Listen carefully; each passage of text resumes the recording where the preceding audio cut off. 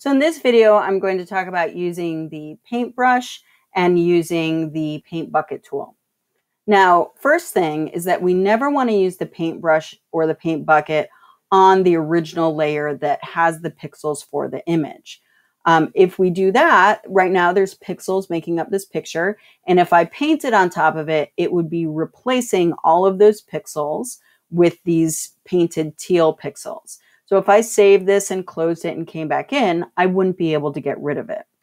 So we always want to make new layers and do things on separate layers.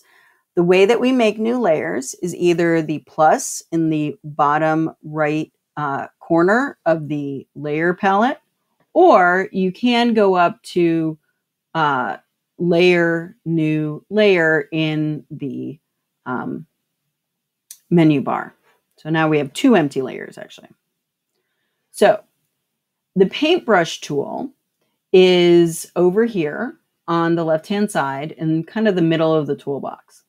So I have options up here because whenever we click on a different tool, we have the option bar and it gives you options. So I have different sizes. So here's at 800 pixels. Here's at 66 pixels. Make it large again. And now I will show you what it looks like at 0% hardness. Oop, that is huge. Sorry about that. So you can see this has a fuzzy edge to it. So when it's at 100, it has a nice hard edge. When it's at 0, it has a very soft edge. And you can pick anywhere in between. Now, just again, the benefits of this being on a separate layer is if I want to, I can just get rid of it, throw it in the trash or make it invisible, or I could move this around or change the size of it. Oops, I could change the size of it or rotate it. So just remember, another benefit of having things on separate layers is not just that you don't destroy the pixels of the original picture, but you can also do more things with things that you've done on a separate layer. All right. To change the color of the paintbrush is if we go down here at the bottom of the toolbar, we have our foreground color and our background color. So we want to click on the foreground color, the one in the upper left, and we have this great little color picker and we can choose any kind of color we want. And so now when we use our paintbrush tool, it will paint in that color. All right. So now I want to talk about the paint bucket. When you first open up Photoshop, it may look like this and you say, hey, where's the paint bucket? We'll just find this little value scale here. It's a gradient tool. And if you click and hold on it, you get the paint bucket tool.